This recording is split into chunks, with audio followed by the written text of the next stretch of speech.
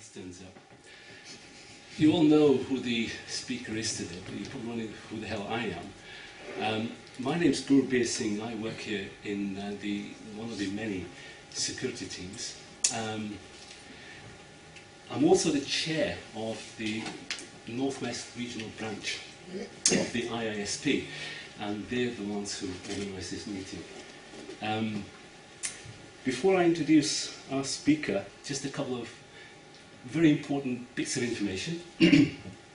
Fred's come all the way from London, and he'd like to get back there tonight. And his train's at 9:15. I'll be dropping him off at the train station about 9. We finish at 8:30, and as you know, these buildings after hours are a bit awkward. So I've arranged for the security guard to let us out at 8:30. So by 8:30, we all need to congregate near the reception. You all need to remember to give me that pass, please. Otherwise I'll be a bit of a problem. So about 8:30, we will all leave and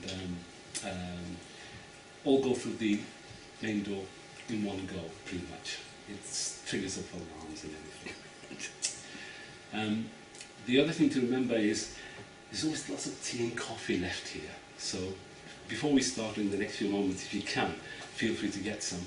Otherwise, it really gets left over. Gents and ladies, I've told you, just over there, and you won't need to go anywhere else besides here, ladies or gents, and the exit. So if you just stay in this tiny building, please.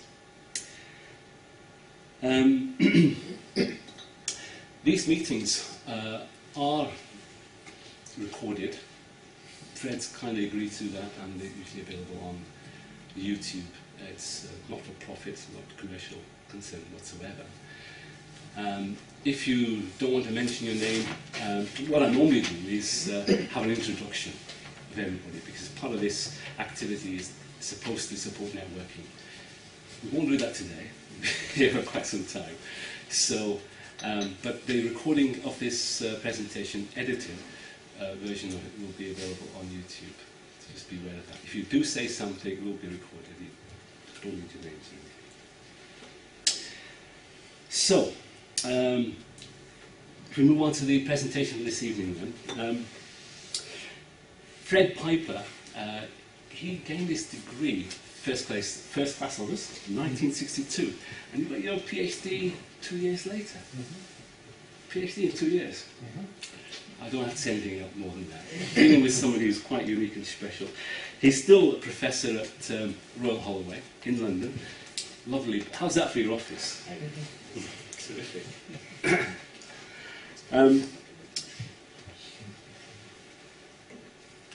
Fred's been speaking and consulting on information technology, information security for a long time, and he travels all over the world. Europe, USA, China, and today he's made it. He's here in Manchester. Is it your first time in Manchester? Yeah, I've been here many times. Just a few words. First time it hasn't been raining. And it was warmer than in London. I came here for the World Cup in 1966. Really? Wow. There's just so many amazing things about this guy I've still yet to learn. That's not amazing, it's just a fact. Well, it's... Many of you weren't born in 1966. And I noticed, you might not know actually, I'm aware that we actually do have quite a lot of students here today, and some of the students are so well dressed you wouldn't believe the students. You're all welcome. And when I was a student, it was tradition, it was free, you'd take it. So a lot of biscuits and teas and coffees. I don't know, students have changed in these years. So Fred's written a lot of research papers, as you'd expect of an academic, but he's also written 6 books, 4 of them on cryptography. In addition to many, if you look on Royal Holloway's website, there's many credits to his name, and I'll just mention a few of them. He's very, the key thing I should say also today, because of the IISP connection, Fred was instrumental in setting that up. He's a board member even today. If you're wondering what the IISP is, feel free to have a chat with me later.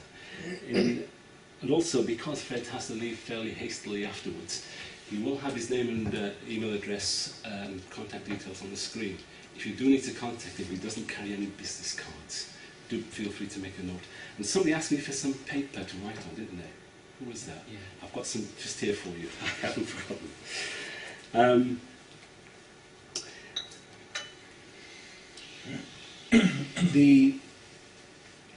Fred's got, as I was saying, he's an honorary member, even at the university where he's teaching now, and he's travelled all the way from London. He's not charging us for it, it's all free, and Fred's going to be talking to us about cryptography, from black art to popular science. Fred.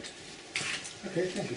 Yes, I mean, I am part of the ISSP. I'm on the board of the ISSP. I did help set it up. I'm not here to persuade you to join the ISP. I'd love you to join, but do talk to Gilby about that afterwards. I do apologise, I have to rush off. Gilby very kindly offered to put me up tonight, but I've got a meeting in London tomorrow, this morning, so I will have to leave fairly promptly. The title is very clear, and the objects. The first objective has got to be to enjoy ourselves. If I don't enjoy what I'm doing, I'll get bored. If I get bored, you'll get getting more bored. So please keep me stimulated and interrupt as often as you like. I love being heckled, I'm quite happy to be heckled. All I'm going to do really is look at some implementation issues for cryptographic systems and just see how cryptography has changed in the last 40 years. But, as I say, I have a lecture prepared. I personally don't care if I don't get past this slide. If you've got questions, just ask and we'll see what happens. All this started really when I was asked to find out from industry what problems industry had with implementing cryptography. And the only consensus amongst all of them was we're not worried about the algorithms. Algorithms are okay. We trust the design of the algorithms. So we've got serious concerns about recent events. Did you notice on RSA where large companies were compromised in some sense, and I'll say a little bit of that later. They weren't sure how they should regard the possibility of quantum computers coming along, and were very alarmed that nobody in authority was giving them instructions on how to behave, including the government. But cryptography needs standards which change slowly, but industry needs flexibility because industry has to change very fast. And typically, academics would academics were recommending that the hardware should be changed almost every 6 months, and systems can't be changed for a 3-year, 4-year cycle. So it was a complete mismatch between theory and practice. And then they wanted early warnings about necessary changes, and they felt the government would let them down. So these were the concerns expressed. And if you're from a company, share those concerns with others, then we can discuss them as we go on. Here's my potted history of cryptography. Prior to 1975, it was a black art, practiced mainly by governments and the military, and nobody how the hell knew what was going on in any way, shape or form. In the early 80s, courses started, and customers started to know what they required. But still, even in the early 80s, 1980s, most customers took what the vendors offered them without really knowing why it was there or how they could improve it. And then in the early 1990s, qualifications started. I mean, RMSC started in 1992, for instance. And once the qualification started, and once information security or cryptography started to become academic subjects, then the security manager had a chance to get qualifications.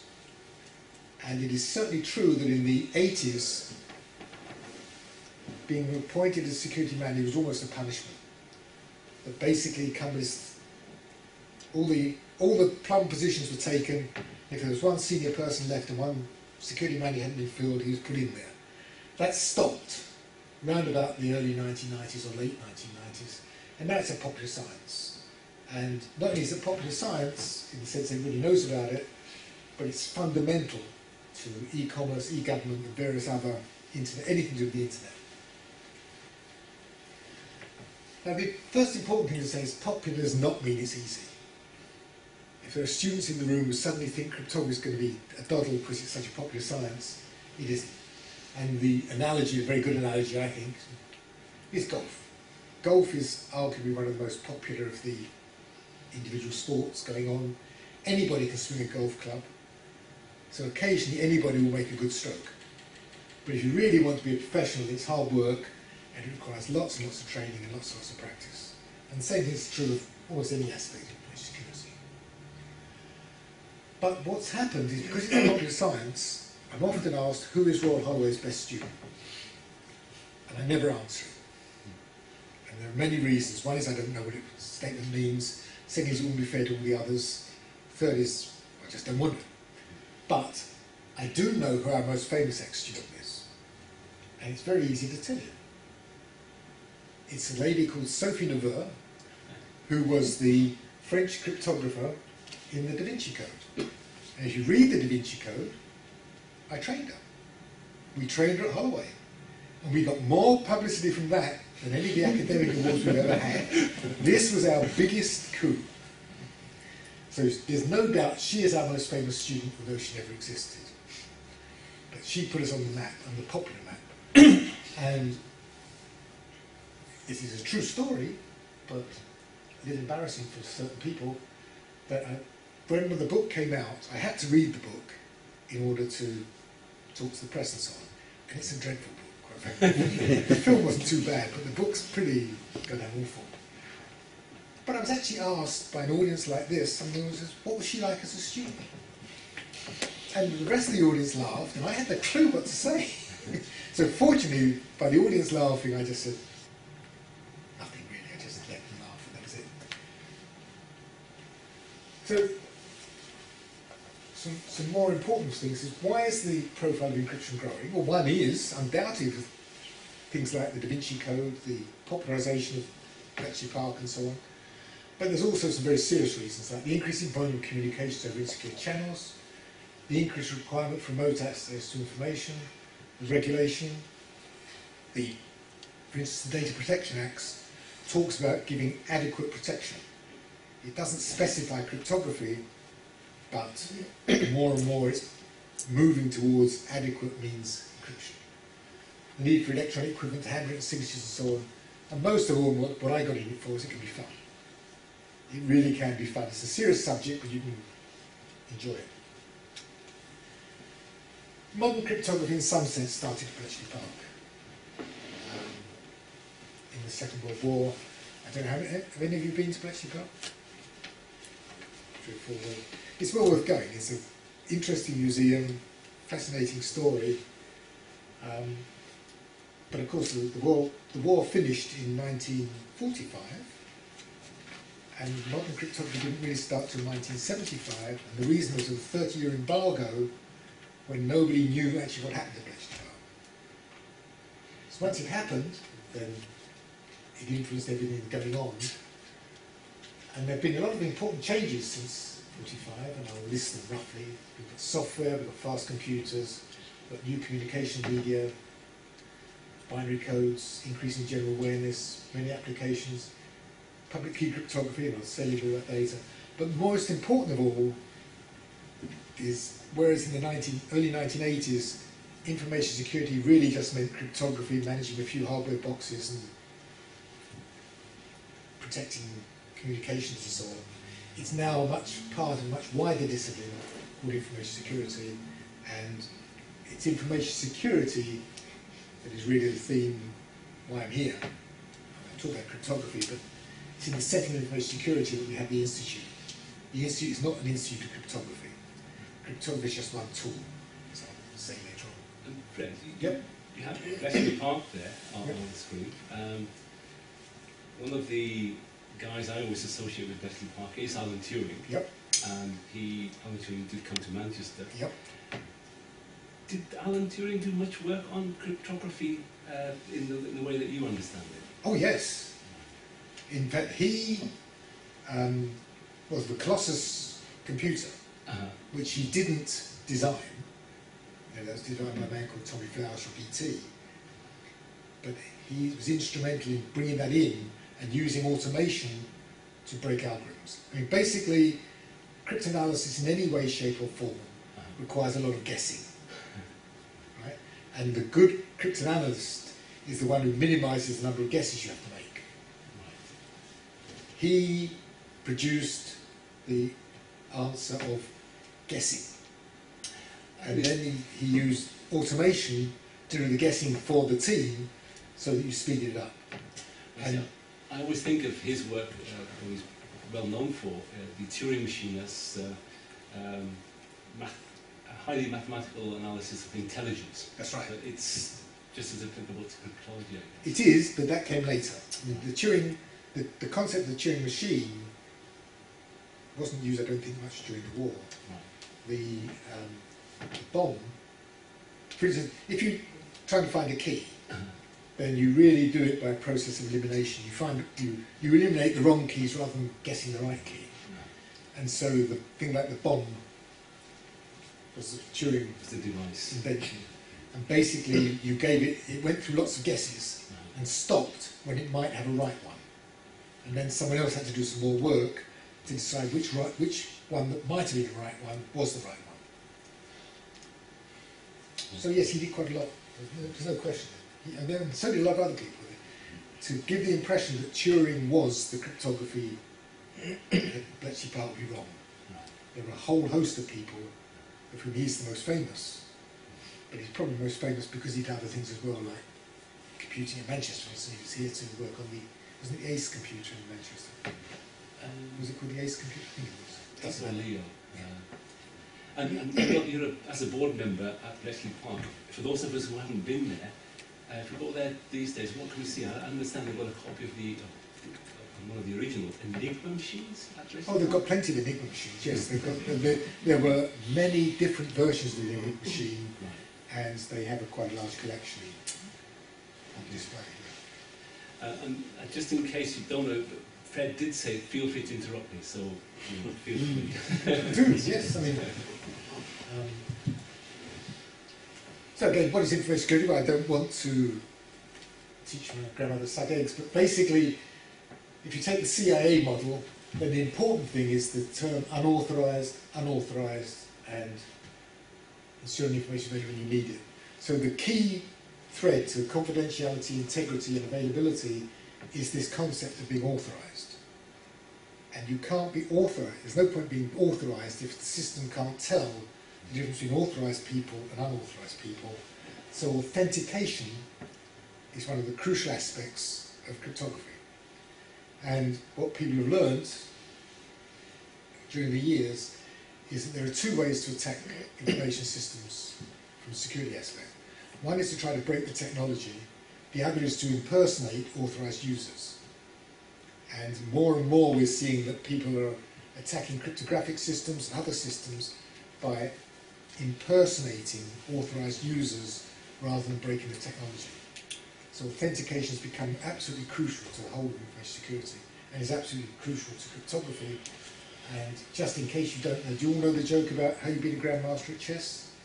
I'll tell you anyway, if you know it, just laugh at the appropriate moment. But basically, there was a young guy who was claiming he could beat a grandmaster at chess. And people were going to wager a lot of money with him. Said, look, I'm so good I can beat two of them simultaneously. I can play two of them simultaneously. So a lot of people put money on it. This is a story, really, not the truth. So he puts one in one room, one in another room, and then he plays the first man, makes a move, and he goes back in the other room and makes the move that the first man made to the second room. So he's got them playing each other with him as just a traffic. So he's guaranteed to either beat one of them or stalemate with both of them. And that's a very good example. You want to illustrate the concept of authentication, man in the middle. They're playing each other, they don't know they're playing each other, they both think they're playing the man in the middle, but the man in the middle doesn't even need to go play chess in this particular story. It can be defeated by getting them into a time scramble. Sorry? It can be defeated by getting them into a time scramble. Oh, well, there are many ways of defeating it. Don't take it too seriously. It's just If you ever have to defeat it. Yeah. Sorry? If you ever have to defeat it, that would be the way of doing it. Of course. If you had to defeat him, you'd say, why do you keep disappearing? You can't get the Sorry, there are many ways of defeating it. It's not a serious example, just to illustrate the concept of the man in the middle. And usually the man in the middle is stopping the two people at the end communicating. This man in the middle is making them communicate without knowing it. So it's almost the inverse of the usual security model. And what's the early definition of a cipher system? Well, cryptographic systems, you have a message, you want to send it over an insecure channel, that's why the interceptor's put there to indicate it's insecure. You encrypt it with a key, you decrypt it with another key, and in this picture they're the same, that's because it's an early definition. So in the early days all systems were symmetric, and then the diagram's incomplete until you broke the key establishment channel. And then if you've got an algorithm that can't be defeated here, the early attacks were to attack it here. And that's how the Enigma was broken, for instance, not because it was weak, it had weaknesses, but the Enigma would not have been broken in the war had this channel not had to exist, because they were able to expose the keys. So if you have symmetric encryption, which is the example there, it doesn't make sense to put that picture on its own because it doesn't tell the whole story. You've got to have that, and this needs to be secure, and if there's an interceptor here, you're in trouble. So you've got to have a secure channel in order to have secure communications over an insecure channel. And that's one of the limitations, one of the many limitations of cryptography. So how do you keep a secret? Well, the obvious thing is don't let anyone have access to the information. And so really, cryptography is not about keeping secrets, it's about sharing secrets. It's usually about sharing secrets. And then you disguise it so unauthorized people can't understand it. And shared secrets rely on trust, and I'm not going to define what trust is, but trust is of two types. It's a technical trust in technical ability, and there's emotional trust in the sense of their honesty. And you need to trust people, processes, and technology. And at all times, you've got to know exactly what you're trusting.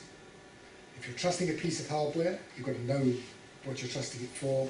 If you're trusting people, you've got to know what you're trusting them for.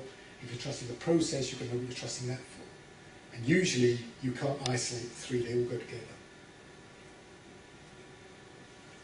Now, we had this discussion earlier. If you're using cryptography to protect your information, then there will be a key to which you must deny everybody access. And if that key is lost, and the algorithm is strong, then your data will be lost forever. Now, let's be quite clear what lost means. If you are trying to send confidential information, suppose I'm trying to send Billy a confidential information, and you break it, and you know the information. We haven't lost the information in the sense that he still knows it and I still know it, but we've lost it in the confidentiality sense, in the sense that you know it as well. If you encrypt your data with a key and you lose the key, then you have lost the data.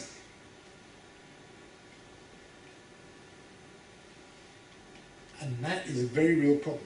I used to make a living 20 or 30 years ago designing algorithms. And I was asked, can you make an algorithm that you can't break? And the answer is yes. So someone wanted one, so I gave it to them. They came back a little later and said, Fred, we've lost the key, can you get the data back for us? I said, no. And they thought I was joking at first.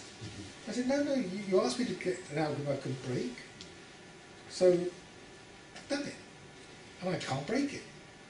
So they said, what are we going to do? I said, there's nothing you can do. You can try and break the algorithm, but I can't. And if you can't break the algorithm, you've lost the data. And that is a fact of life. And so if you are outsourcing, like the cloud for instance, you want to be quite sure, if you haven't got a copy of the key, then be careful, is what I would say. Now what do we mean by breaking an algorithm? Well, being able to break an algorithm means determining the plain text from the ciphertext without being given the key. And usually that means finding the key, but it doesn't always. And there's one thing that's always theoretically possible. You can just guess. And nobody can stop you guessing. Right? So an exhaustive key search is really just guessing systematically all keys. And if you try all keys, you must find the right one. Now you need some way of recognising whether it's the right one or the wrong one, but that's usually easy. And so no system's going to be totally secure. And the best the cryptographer can do is give you an algorithm where the easiest attack is an exhaustive key search. So a well-designed algorithm is one with the easiest attacks and exhaustive key search. Unfortunately, well-designed doesn't mean strong. Because if it's only got a small number of keys, it can't be strong. So a strong algorithm is one that's well-designed and with a large number of keys.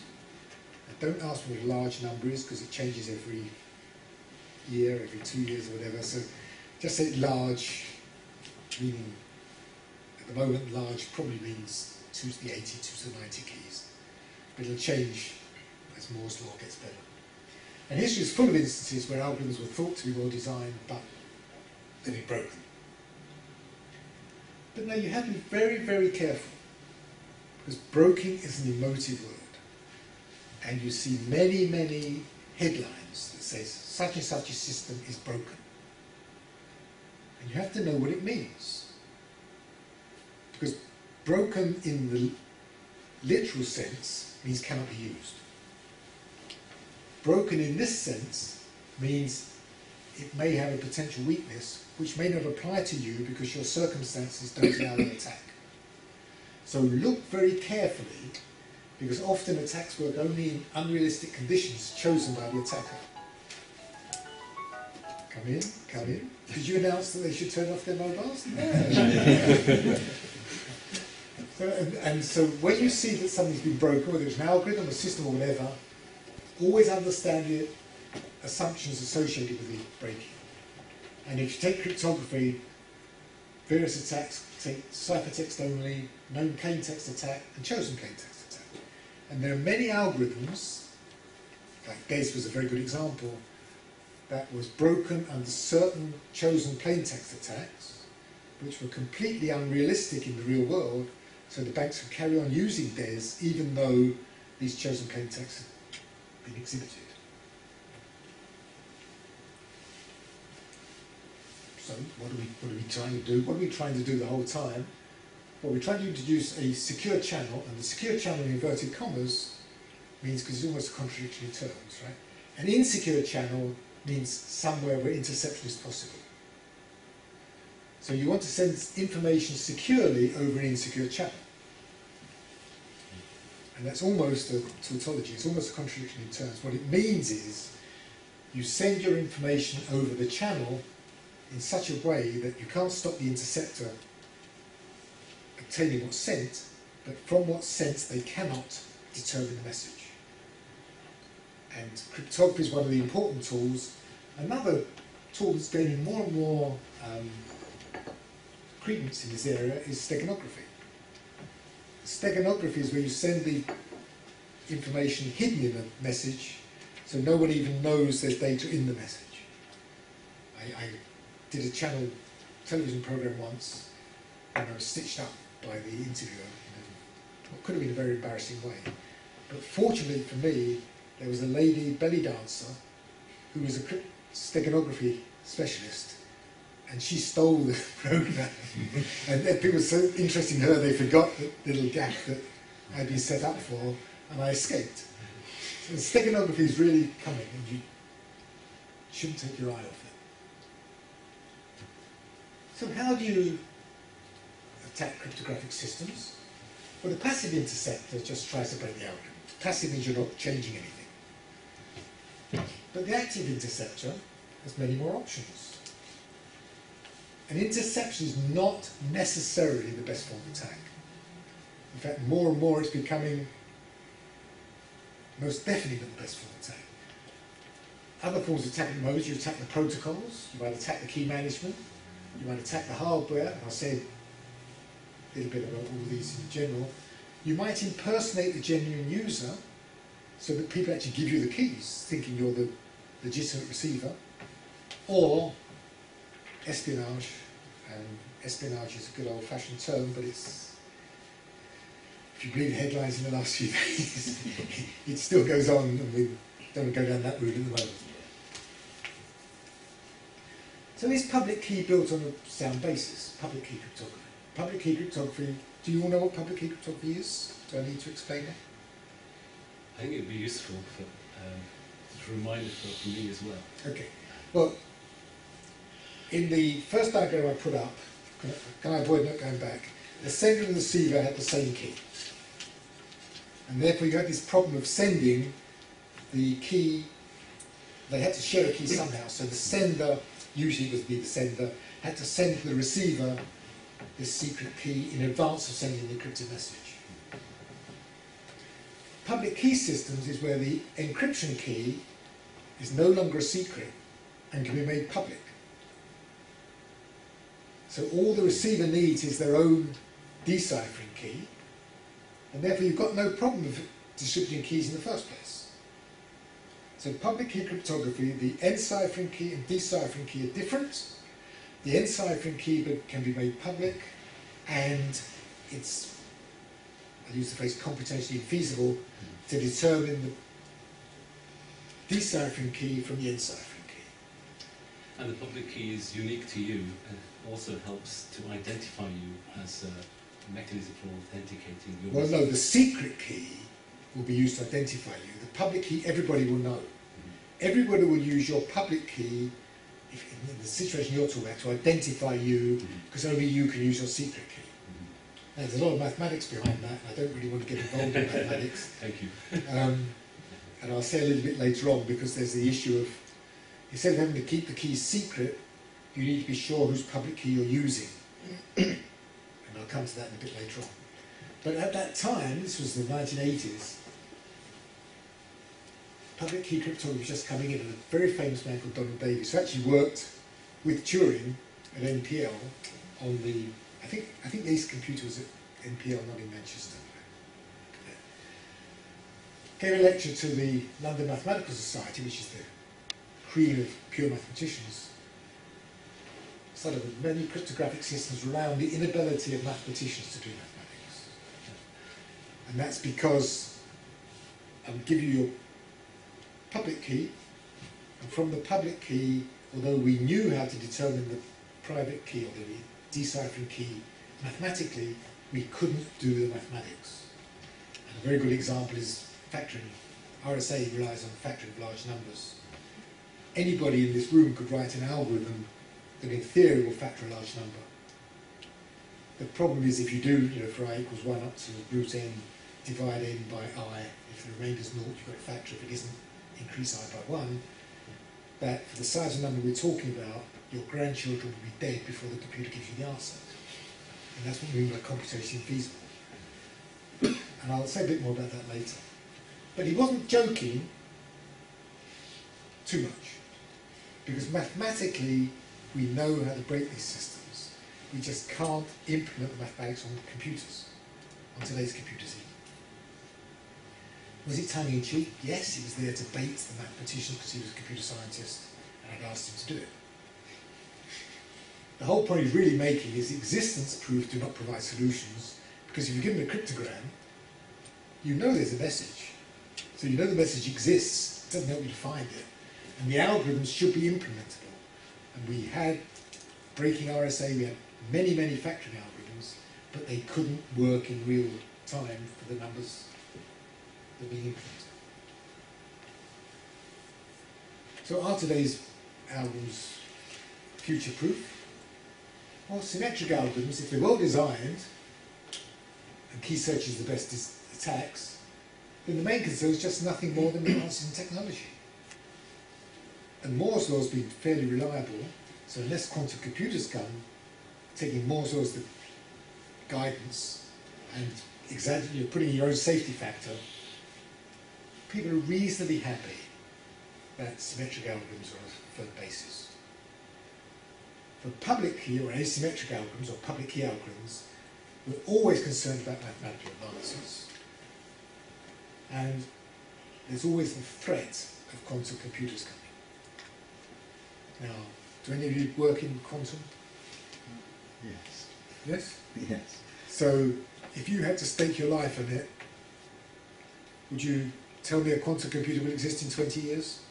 Well, not one that will do anything useful in the face of the algorithms you want. Can I take that as a no?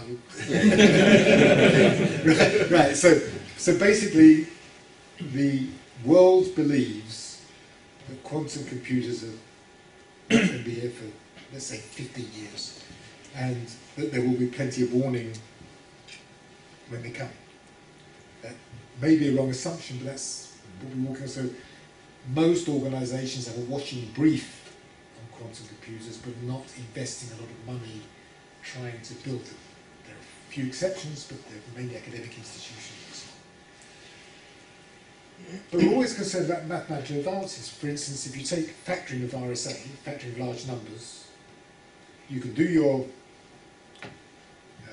Moore's law type calculations and predict what size you need in 15 years' time or so. But, and this has happened in my lifetime since I've been working on cryptography, an advance in the mathematical factoring algorithm can have the effect of advancing by 12 years your calculations on Moore's law. So there's always the fear that some mathematical genius is going to go to bed, wake up in the morning with a new factoring algorithm that might solve all these problems. Just learn to live with it. Mathematicians learn to live with it, but you have to be aware that you're not good at it. Is there a sense in which, for different types of encryption, the amount of time that encryption has to stay valid would change? Because yes, my credit card details, if somebody finds out what I sent via a transaction in 10 years' time, that's not going to worry me because my that's credit right. But card's that's more an application dependent thing. I mean that's an application dependent question, not an algorithm dependent question. You look at your application, you make a decision that says, I want my information secure for X years or X seconds or X minutes. Is that a decision that's often made though, really? Yes. Oh, right, okay. It's a decision. I mean, for instance, government secrets in this country are 30 years. The police panda cars, do you still have police panda cars in Manchester? The police panda car, basically, they send out an instruction to the police car, go to some address. Once they're there, it doesn't matter if anybody knows they're coming because they're there. So they only need weak encryption. And there is a very real market for weak encryption, where weak means you can break it in half an hour. And I hope that the Manchester police are there in less than half an hour if it's a serious offence. So it doesn't matter. And all this happened in London. There was a bank holiday, and there was a very serious plane crash, I think, at Heathrow. And all the drivers around were just flocked to Heathrow out of curiosity, and the emergency services couldn't get there because all this traffic was blocked. So they started encrypting their routine messages, but they only needed encryption for 30 minutes. They just did really speech inverters, which were enough for that particular application. And there is a real market for low-level encryption in certain applications. But I think you have to. I would answer your question by saying, look at the application, decide how long you want your information secure for, multiply it by 10, and then risk it. And it is all risk, right? Because someone could guess the key first time, no matter how big it is. It's just that the bigger the key size, the less likely they are to guess it in your cover time. Does that answer it? It does, very well, yes, thank you. Are there any sort of reference sites that sort of show the current expected longevity of current algorithms? You know, how long the AES-256 is expected to last before it might get broken? Well, for the, sorry, in case you don't know, AES is a recent standard. And whenever these standards are published, if you read the launch date, it says this can be used for X years, and it says 25 years for the AES. But that was from 2002, I think, I'm talking from memory. So it's got a life cycle. And when DES was introduced in 1975 or 6, whenever it was, they said 15 years. So for the major standard algorithms, at the launch, there will be a statement that says, don't use it for longer than something like that. Are those numbers sort of reviewed on any kind of regular basis? Yes. As well as The- technology? They're certainly reviewed frequently there's a group of 7 authors, I can't remember the names, but I can send you the reference. If you email me, I'll send you the reference. There are 7 authors, of which one of them's one of the Lenschers, Arjun Lenscher, that take it upon themselves to publish recommended key lengths for symmetric algorithms and for asymmetric algorithms, public key algorithms. And I would accept their judgments. There are also lots of academic communities like eCrypt, which is a European sponsorship thing, that do the same thing. So there are lots of sites where you can get opinions on how long you dare use a given algorithm with a given key size. But they all assume that the algorithm's not going to be broken in any sense other than through key search. So you can't expect and you won't get anybody that says, I think this algorithm's got a flaw in it and it will be broken in 3 years because if they thought that, they'd keep it quiet, break it, and that's it. But for key sizes, there are many sources. And then for hash functions, confidence in hash functions be shaken a bit because the NIST, the American body, published an algorithm called SHA, S-H-A, and there's something called SHA-1, and then the Chinese ladies showed how to break it, and it completely took the West by surprise in the sense that we all thought that SHA-1 was okay. So China entered the arena, and we're not quite sure what they've got up their sleeves, so there's been a new contest, and there's another SHA algorithm to be announced soon now. I think it's out, isn't it? Is it out? Yeah, Yeah. so, last year.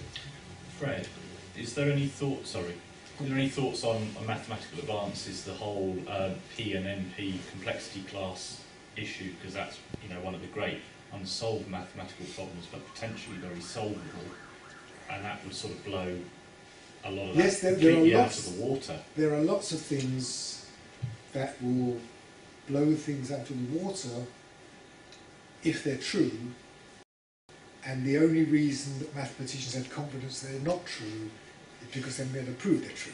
Yeah. But I haven't been able to prove it's not true either. That's right.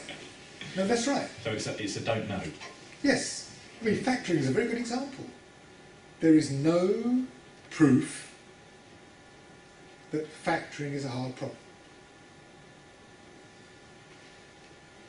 Right? At the moment, it's sub-exponential in the language we're using now, but there's no proof that there's no polynomial time algorithm to do it. We just haven't found it. But so many people have tried for so long that the mathematics community believes that it's justified, and governments are prepared to implement it. And banks are prepared to implement it, and you're probably all prepared to implement it. But there's no proof. Someone could suddenly go, aha, tomorrow, and That's right. then it doesn't matter how long you make the kid. That's right. And equally, with no disrespect to religious people in the audience, there are people who believe there's a divine power who might even tell them things now. And there's no defence against that either. There's no defence against guessing, and there's no defence against wrong assumptions. If your assumptions are wrong and you base your security on them, then you have no security. However, there is very strong evidence in the mathematical community that factoring is a hard problem. Provided quantum computers don't come along. And so the never-ending debate, exactly what we've been discussing now, right, is what gives you confidence in an algorithm? Standards? Or you ask the opinions of experts? Well, neither of those are very satisfactory because the standards won't be able to prove they're secure, they're just really just the opinions of experts again. And the early debate was, should we use publicly known algorithms or proprietary algorithms? And now that debate's moved on a bit because there are now some very good, we believe, publicly known algorithms like AES. And most people would be happy to use AES. And I'd be happy to recommend you use AES, for instance. If you want a dedicated algorithm, we design one for you with pleasure. Charge you the earth for it. But there's no advantage because I believe AES is good enough. But do be careful that the fact an algorithm is published and unbroken doesn't tell you it's strong, because you need evidence that people have tried to break it. And I'll tell you a story that happened to us in about 1982. I got we used the post in those days, so it came through the post, a little envelope saying, here's my encryption algorithm, I challenge you to break it, and the prize for breaking it will be £1,000 or whatever it was, I forget now. And I spoke to my team, we were all busy, so we just binned it. 6 months later, the guy phoned up and said, you sent your algorithm 6 months ago, we're now going to publish a list of all the academics who couldn't break it, and you're on the list. I said, well, if you put me on the list, I should deny it because we haven't tried. And I strongly suspect that nobody had tried. Because there's no gain in trying to break an algorithm for anybody unless you're paid to do it. Or unless you think it's atrocious. And even if it's atrocious, there's no credit to an academic in breaking an atrocious algorithm because the journal won't publish it. Do you subscribe to the view that a public algorithm is potentially stronger, let's say, I know it's quite an emotive word, because it's open to inspection by a greater number of people? No. I think that being open to inspection by a greater number of people is not the right criteria. You want it to be inspected by a greater number of people. And if you take the Etsy algorithms for the mobile phones, right, we are one of a group of 6, 7, 8, I forget the numbers, of European universities who get involved in assessing their algorithms. And we are paid, I think it's for 50 man days to do a certain part of the assessment.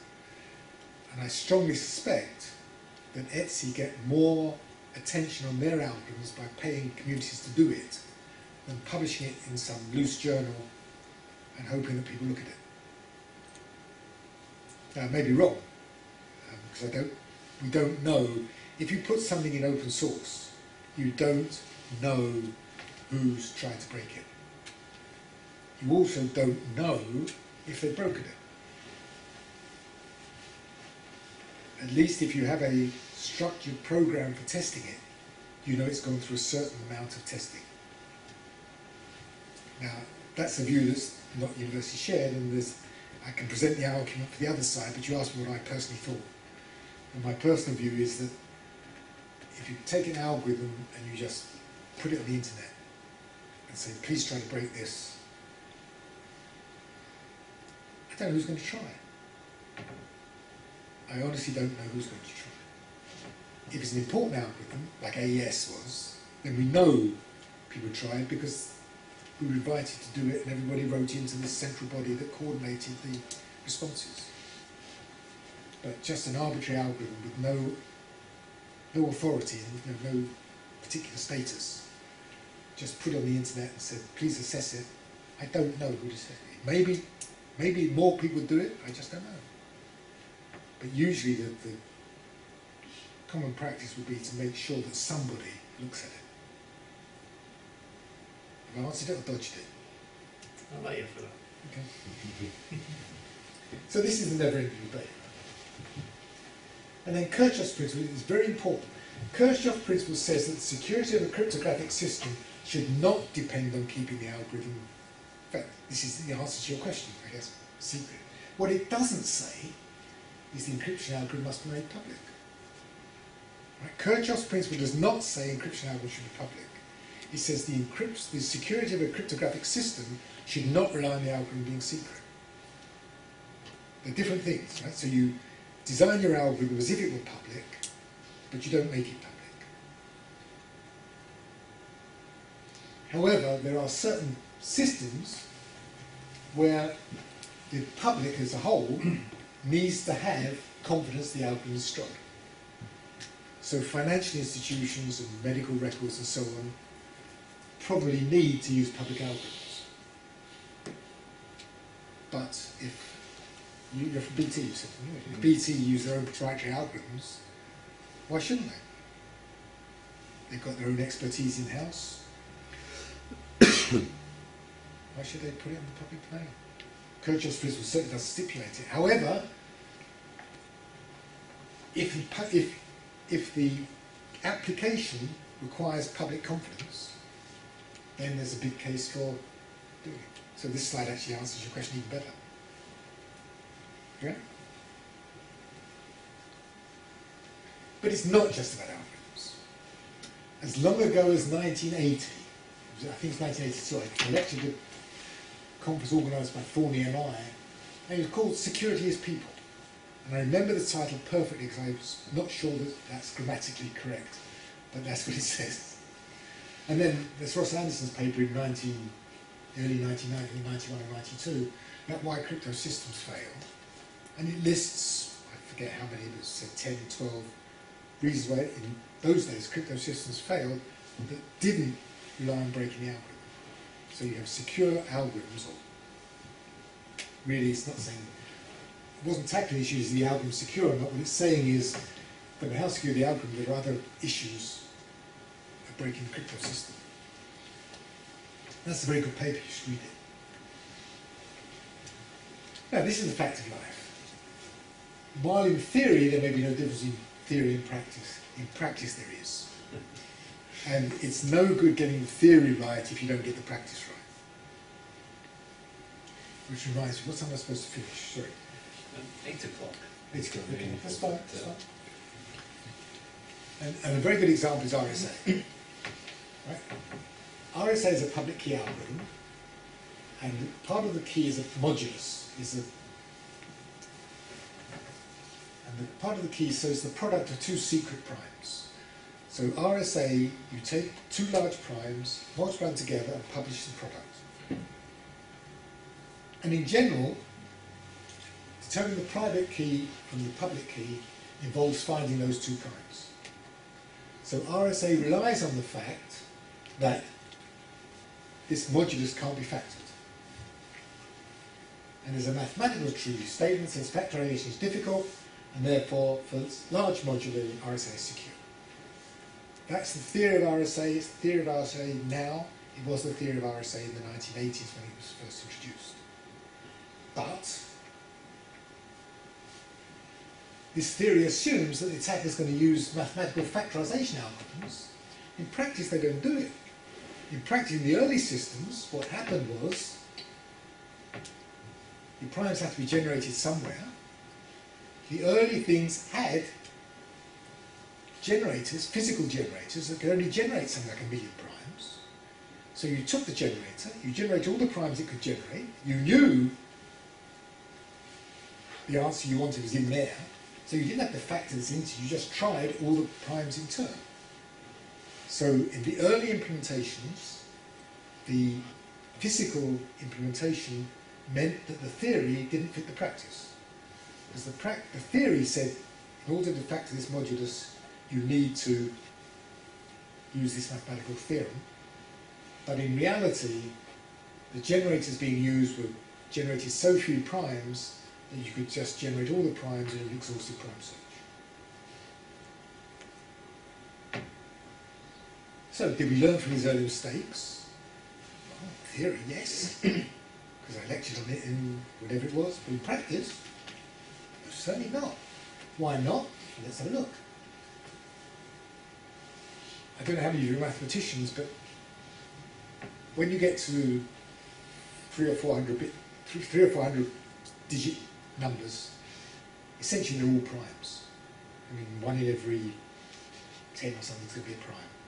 So there are an awful lot of primes, and no way, if RSA keys or primes are randomly generated, will two people generate the same prime. The probability is just so small you can discount it. However, a group of people went around looking at all the public keys that were published on the internet, various people, and they found that in a sample of 6.6 million RSA keys, which is large enough to have a reasonable test, but small enough that there shouldn't have been any overlap at all, over 4% of them either have this common modulus or shared a prime. Now, while factoring is very hard, finding the greatest common denominator of two numbers is very easy. Very simple to find the greatest common denominator of two numbers. And therefore, these RSA systems, in your 6.6 billion RSA systems, 4% were just useless, if they had this information. So we didn't learn. And there's this paper written by Lenstromer. There's et al. The et al's about 6 people, I can't remember the names. And what it says is that if this fact could be exploited, then it could affect the expectation that the public key infrastructure is intended to achieve. In other words, people are not implementing the theory correctly. So while the theory is good, the practice is crap. That this information here shows that people are not generating their primes properly even now. Excuse me, quick question. Why aren't they doing it properly? Good question. I'm not an influencer. Is it difficult? Is it... No. Let's go back here. Look, I can tell you how to generate random numbers. I can tell you how to test whether they're prime numbers or not. So I can tell you, in theory, how to do it. Now, why don't implementers do it? I don't know. This is one of the mysteries of the universe. And if you're a bank, then you might be very unhappy with, you want to check that your implementer, your service provider, or whatever it is, does it. I honestly don't know the answer to that question. Is it difficult? I don't think so. Is it expensive? Well, it's more expensive generating different primes each time than slipping one in now and again. I don't know. Can't answer the question. Should they do it? I'm strongly using that no. Is this a desirable situation? No. Why does it happen? I don't know. Someone is not doing what they should be doing. For what reason? Who knows? Sorry, I just don't know. That's the truth answer to that. So, now you're looking at the system. In the system, you use strong algorithms to prevent attackers from calculating or guessing the keys. But those keys need to be stored and or distributed throughout the system, so they need protection. Right? You've got this cryptographic system, you've got an algorithm. Algorithm needs a key. Whether it's a private key in a public key system, or the encryption or decryption key in a symmetric system, doesn't matter. The keys have got to be stored and distributed through the system. And they need protection. How do they get this protection? Well, there are various different ways. You might give them physical protection. So they might exist in tamper-resistant security modules or in smart cards. You might split them up into components so that the key never appears outside of one of these physical modules except in bits, and then the module puts them together. Or you might have key hierarchies where one key has no role in life except to protect another key.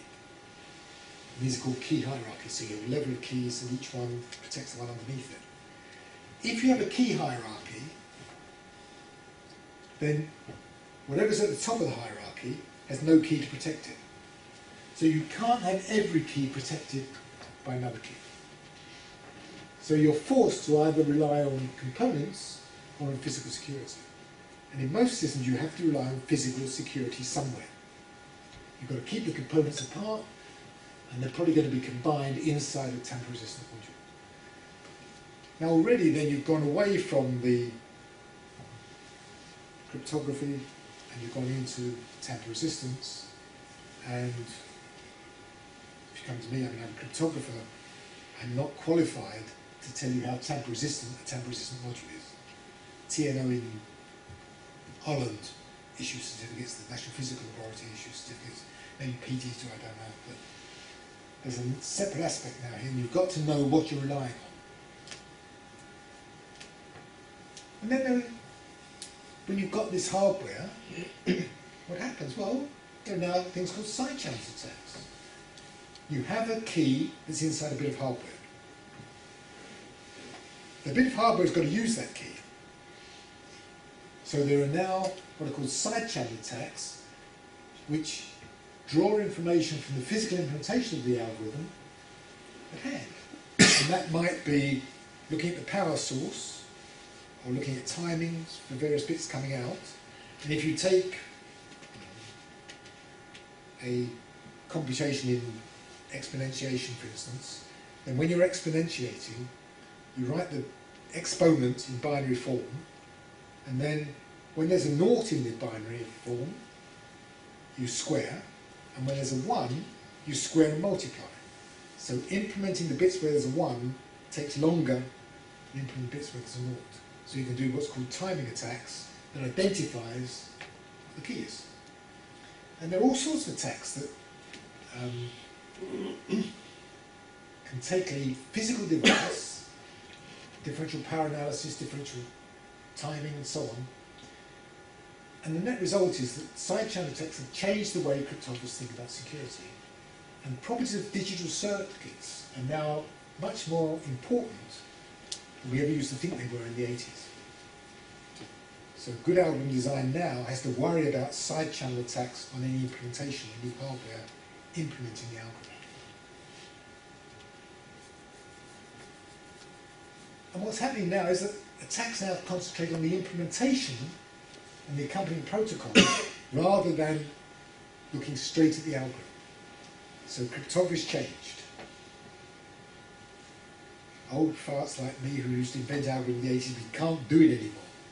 Because we never used to take account of all these other new things you have to get into. It's had to change. And academic research is becoming much less blue skies and focused on the real problems. And theory and practice are getting closer together. And it's being forced on us by the fact that the criminal fraternity are organising themselves. If any of you work in security, you'll know that if you go to the internet now, you can do anything. I mean, any crime you want to commit, go to the internet and I guarantee there'll be something on there that will tell you how to do it. Why is this relevant here? Well, let's just look at exploiting error messages. What is the object of an error message? Well, let's take a very good example that comes everywhere. ATM transactions. You go to an ATM and you make a mistake, or something happens, and the ATM doesn't give you the money. Now, in order to be helpful to you, the bank tell you what's gone wrong. So they issue 3 error messages. I think if there's another one I don't know, it doesn't matter, these 3 will do for my purpose. One is they say you've got the PIN wrong. Another, they might tell you there are insufficient funds in your account. Or the third one, they might tell you it's exceeded your daily limit. And all of these are meant to be helpful to the user. And they are helpful to the user, because they're telling you what's gone wrong, and in theory, enabling you to correct it so that you get your money at the time. But now, let's turn it into attacker. Let's suppose that I have picked your pocket, and I have your credit card, your ATM card. And I've also looked over your shoulder, because I was standing behind you in the queue when you did, but you are very good because you put your hands over the thing. So instead of seeing all 4 digits, I only saw, let's say, 3. So I've got 3 digits for your PIN and don't know the other one. Well, Incorrect PIN tells me I made a wrong guess. So I know what to try next time, change it again. Insufficient funds in account tells me you're not worth robbing, so I throw your card away. Exceeding your daily limit means I come back at midnight and I get some more money. So this information, although it's there for very good reasons, can be, in rather artificial situations I'm creating now, turned into aids for the attacker. Now in this particular case, I'm not serious, I think these are the right things to do, but in other applications there are error messages that really do aid attacks. Now I'm very conscious of the time. What I think I'll do is, one slide, let's skip through at the end, because you can have these slides and then... Yeah, I can make them available to anybody who wants them. But I'm quite happy. yeah, PDF files. Do feel free to carry on and people can ask questions, because Well, all we're this- doing is moving into the question and answer session anyway. Now, cryptography is not security. Cryptography is only one piece of puzzle. It's a small piece, but in my view, it's still an important piece. Because for things like protecting your communications, in certain areas you need cryptography. Other areas you can do without it. But most systems certainly break in elsewhere. Other incorrect requirements or specifications, implementation errors, application level, social engineering, etc., etc., etc. And all of them end up breaking the system, and that's really what they're after. And security systems happen, there's badly designed systems, inappropriate policies, human error, clever innovative technical techniques, misplaced trust. I mean, let's go to inappropriate policies. You all have passwords, I imagine. Maybe you don't, maybe you're advanced enough to use biometrics or something, but most people still have passwords. Most companies have a password policy. And to oversimplify, a typical password policy should say something like, your password should be at least 14 characters long, should contain letters, alphabet, capital uppercase letters, numbers, punctuation marks and so on, should be randomly generated, should be different for every system, and should never be written down. And that's an impossible policy. So it forces people to break it.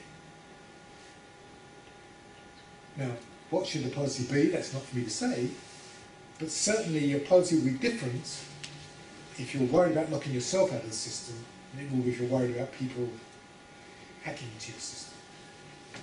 So there's a very real reason for having two different types of policies. I personally am much more worried about locking myself out of my systems, whether the bank account or whatever it is, than other people hacking in. So I like a password policy that's simple, so I can remember it and do it. For other systems you can't afford that luxury, but then you've got to find a way of protecting your passwords. Some people put all their passwords on one token, which is fine, but then you're relying on the physical protection of that token. So whatever it is, whatever your password policy is, you have to look at its implications. Now, public key infrastructures. Basically, I never really defined what a public key system is, but you have a private key and a public key. Public key is for encrypting, the private key is for signing or decrypting. And the problem is now, how do I know whose public key I'm using? And the typical solution of a certification authority that gives you a certificate that binds your identity to your public key. And it's always been known if the root CA's private key is compromised, then the whole infrastructure is affected because the root key is the one at the top. And we've been lecturing on that for years. Everybody knows it, but of course the root thing won't be compromised because CAs know what they're doing and they'll be certified and they'll do all the rest of it. And then what happens? DigiNotar. Now what is DigiNotar? Well, there was a European directive that basically said European countries need to accredit their certification authorities. many countries, the government accepted that. The UK chose to go for self-regulation, so set up something called the T scheme. But the Netherlands certified DigiNotar. And DigiNotar, hosted many other certification authorities, issued SSL certificates, qualified certificates, government accredited, so on. But hackers gained unauthorized access to the CA services and issued rogue certificates. It's a disaster. And it's there because the whole basis on which public key cryptography is founded was that the CA is trusted. And here's an example where the CA wasn't trusted. It was breached. And that poses an obvious question of who or what can we trust? And I hate to tell you, but I'm beginning to think the answer is nothing. I mean, it's what you can actually trust is being destroyed day by day by various things in the newspapers, by all the recent things that's going on with the Americans and the British and the government and so on and whatever. I think I'm going to skip these because they're technical. And we talk about changing. Some things never change. And one thing that's never changed is the widespread use of encryption for confidentiality has always been a concern for governments. And the debate that's taking place on the BBC News in the Sun and wherever it is now is basically you have your data, you're told your data is encrypted when it's passed over to various people, and then there are rumours, and I don't want to say there are any more than rumours, that, hang on, but these people who protect your data are giving your keys to the American government, and therefore you're not secure. Now, it's not for me to conjecture whether that's true or false, but the government's position is clear. They are happy to support the use of strong encryption for good purposes, but they're unhappy about the use of strong encryption for bad purposes. And the problem with any policy like that is that the interpretation of good and bad is subjective, and we and the government may disagree, or you and the government may disagree. You and I may disagree, it doesn't matter. But this is the oversimplification of the government situation. And then the question comes, you see, so you've got with encryption, you've got three particular parties: the sender, the receiver, and the interceptor. And the question then is, who are the good guys? And this concept is changing. In the 1980s, there were a whole host of books written right at the beginning of the 80s. The first book's really in cryptography. And whatever the authors believed, all the authors started from the assumption that it was the sender and the receiver that were good guys, typically the banks, and the interceptor was the bad guy, typically the bank robber of the 21st century. And then various governments, the American government, the British government, got it all wrong. We're the good guys, but we have to be here to protect the nation. And that's again what the debate is going on in the press now. Now, there is a very good case for governments intercepting. It's a question of what they intercept and why. I'm not going to say whether it should be or shouldn't be, but we need to understand the implications. What is the law enforcement's dilemma, or government's dilemma? I actually believe the first one. I actually believe that the government don't want to intrude in people's private lives. That the ordinary citizen is safe in the government. And that's a personal belief which is being debated now. They certainly don't want to hinder e-commerce. They do want to have their own secure communications. They occasionally use interception to obtain information, and there is such a thing as legal interception. And so occasionally they need to read confiscated encrypted information. And that certainly means, if you look at the third bullet point and the fourth and fifth bullet points, that means sometimes they have to be on the horizontal line, and sometimes they have to be on the vertical line. Now, if you're on the horizontal line, you want your encryption to be unbreakable in any technical sense.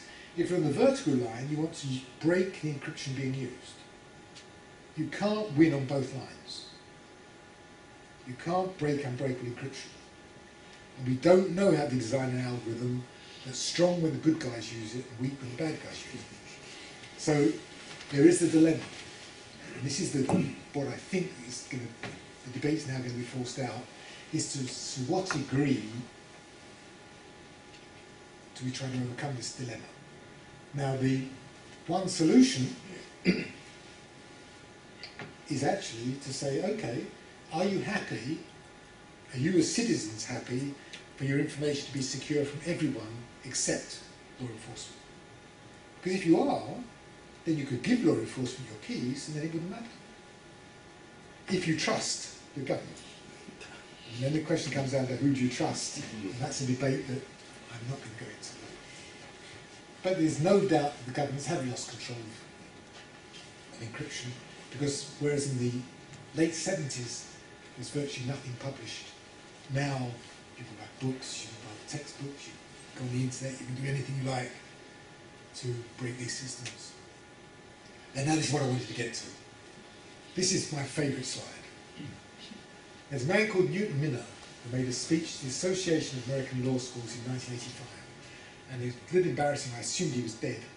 And then at one stage I gave a lecture, and he wasn't in the audience, thank God, but one of his students was in the audience. And he was an advisor to the American president a few years ago.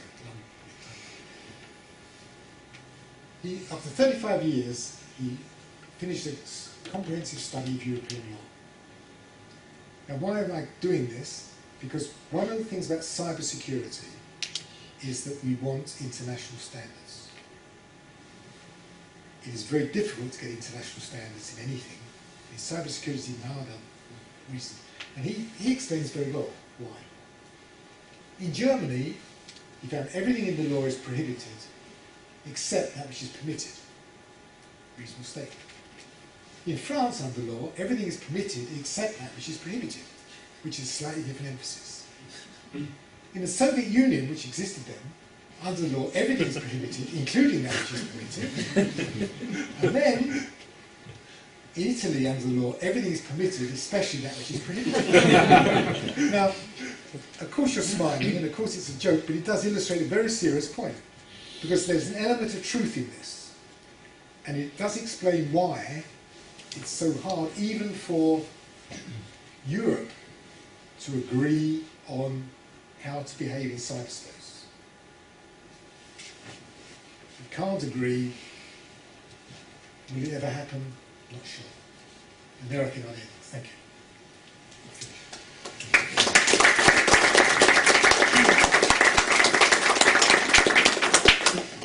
What I'll do is I'll formally thank our speaker, close the session, but remember, we all have to leave at the same time, at 8:30. I mean, as long as I can leave at 8:30, I'm quite happy to answer questions. So I'll formally close the session and then carry on speaking.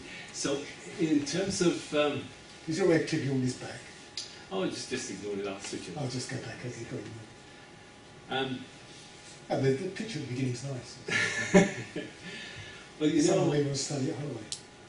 I don't know about you guys, it's quite a, for those of us who are not mathematicians or work in cryptography, I thought it was going to be pretty tough and very heavy.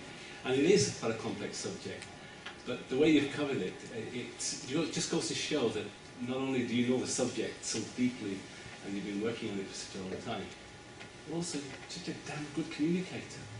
You've got such a nice voice, I can listen to you for ages. No. Let's get the questions. But I learned a lot, and it's very informative, and I think you were also successful in your initial aim of making sure we enjoyed it. I enjoyed it too, so thank you very much for that. Just a reminder, I will make this edited version of this on YouTube available.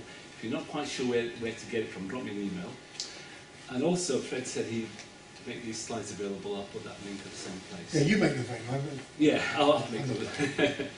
And what I suggest is feel free to mingle have some tea and coffee and start that off with. Can I get you a coffee, Fred? Sure. Great. Thank you very much. Feel free to ask questions. People have any questions? I was going to say, what do you regard as an advantage when you say significant advantage in breaking cryptography? Because perfect, from my very few minutes on Coursera before I went under the strain, was perfect is when a 1 or a 0 is equal probability. And then you're on tiny fractions, aren't you, away from that you actually regard as an advantage in breaking an algorithm. So, be careful. So, can I re-ask you the question, make sure I got it right? Are you saying when can you break an algorithm? Yeah, when do you think you've got an advantage in breaking it? Well, let's go back to Bletchley Park first. Right? Yeah. Bletchley Park case, what they did was they engineered for a known message to be somewhere in the cryptogram. Right? So they forced is engineered that the encrypted version of a given message would be in the cryptogram. Because they didn't know where it would be, but they knew it would be there somewhere. And typically, for instance, most of the messages used to start with, well, nothing happened yesterday, that sort of thing. And then the Enigma algorithm had the property that no letter would ever be encrypted to itself. So it was encrypted letter by letter, but no letter was ever itself. So then you took your crypt, which is the message you knew was going to be there, and you slide it along, and any time you see the same letter above your message letter, you know that's not the cryptogram corresponding to those things. So you slide it all the way along, and you'll find certain positions that are possible. But then, in each of those cases, you've got a known plaintext attack, so you know the cryptogram corresponding to the message plaintext attack. And that gives you an advantage. So the advantage they got with it, there are other advantages too, but they exploited the design property that no letter could be encrypted as itself by then arranging for certain distinctive messages to be transmitted and looking for them by sliding this thing along in straightforward comparison. Okay. Now, if you're asking me, ideally, a cryptogram should look like random data. So, ideally, in a cryptogram, the probability of each bit being a 0 or 1 should be a half, and they should be independent of each other and that sort of stuff.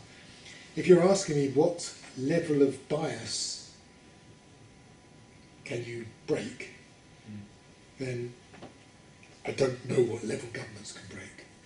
But it will depend on the type of cipher. If it's a stream cipher where you're encrypting bit by bit, then we teach our students how to break them when there's a 75% bias, which isn't surprising.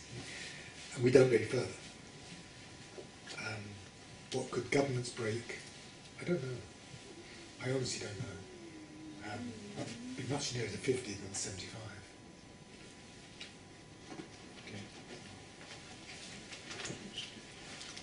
When you talked earlier about SHA-1 and the kind of the push and the ability to sort of break that, if that's the right sense.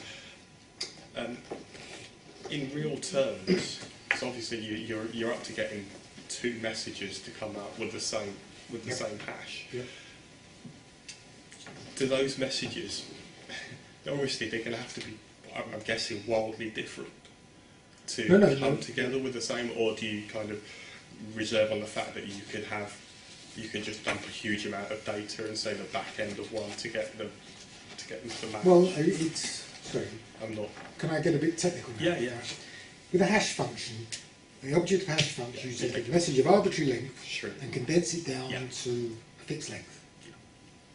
And a hash function is deemed to be, let's not use the word broken, discredited, if you can find collisions, which is two messages which condense down to a given bit string. Now, mathematically, it's discredited if you can find two bit strings that condense down to the same hash. And that's not quite the same statement as saying you can find two messages, because the bit strings may have no meaning in ASCII or whatever you're using, right? So you've got to distinguish between those to start with. But let's assume that all bit strings, then the easiest thing to give you an example is to list a man called Dobertin, who unfortunately is dead now, but he was breaking MD4. And he came to Holloway and said, I found hash functions in MD4. And I said, so what? And he said, well, aren't you worried? I said, well, no, not unless they're meaningful. So he said, what would convince you? I said, well, just find two meaningful messages that might bother me. So he came back literally the next day, and I've got a friend called Chris Mitchell who's in my department, and he had one message that says, Fred owes Chris £1, and he had another message which says, Fred owes Chris £1,000. And they had the same damn hash value. And that convinced me. Yeah. But SHA-1 is discredited in the sense that the birthday paradox says that roughly, if you've got a 160-bit hash function, then you should need to do 2 to the 80 trials to find a collision. The attack from the Chinese was theoretical in the sense they outlined an attack that required only, and the only should be in inverted commas, 2 to the 63 trials. Now 2 to the 63 is much less than 2 to the 80, so SHA-1 is discredited. Right. Is it broken? Probably not.